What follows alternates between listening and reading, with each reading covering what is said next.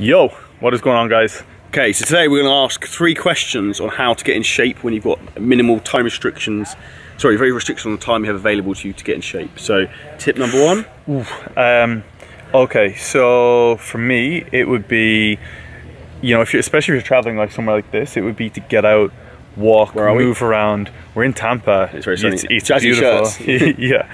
So my first tip is, if I travel anywhere, it's to throw everything in my hotel room, go for a walk, have a look at my surroundings, get some fresh air, you know, get the traveling out of my system, maybe have a black coffee, low calorie, and just get some steps in.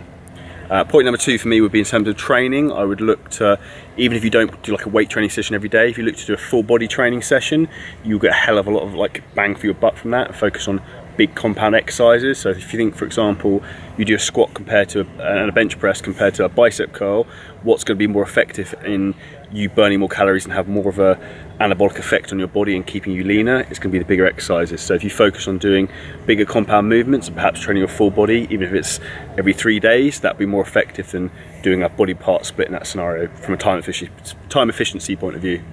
Yeah, so I want to figure out, I want to hear your next one. So I'm going to suggest we over deliver. I'm going to say mine, and then we're going to actually over deliver and give a fourth. So especially fourth. I think a good one. My one is completely transparently is just with, especially when you're traveling in terms of food.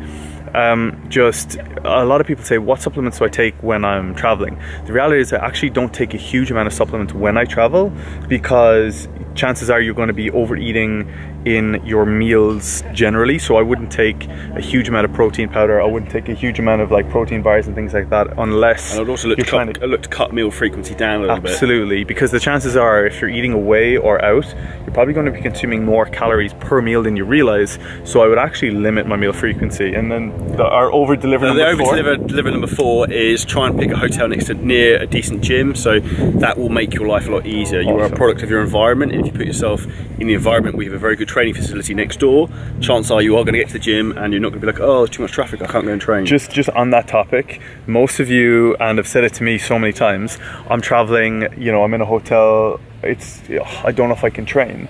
The reality is 9 times out of 10 the gym is in the same building as you. There's always a gym in hotels. So if you say 100%, so imagine living above a gym for a weekend. That's exactly generally what's happening. Easy peasy. So you've no excuse.